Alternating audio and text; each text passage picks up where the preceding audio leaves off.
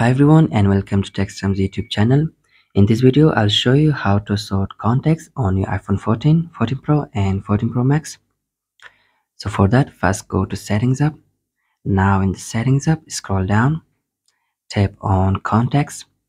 Now in the Contact Settings, you'll find the option for sort orders. Simply tap on it and here you can choose the sort order. You can choose either first lost or lost first as you wish. Select any of them and go back, and that will change the contact sort. You can as well go for the display order. You can choose this. You will see the same option: first lost and lost first. There's here as well names in some languages such as Chinese, Japanese, and Korean follow a fixed order and will not be affected, but the other languages like English, it will be affected.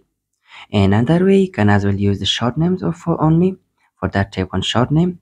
If you want to only see the first name, tap as you can select first name only. When you select it in the context, when you go there, you will only see the first name. If you want to only see the last name, select it.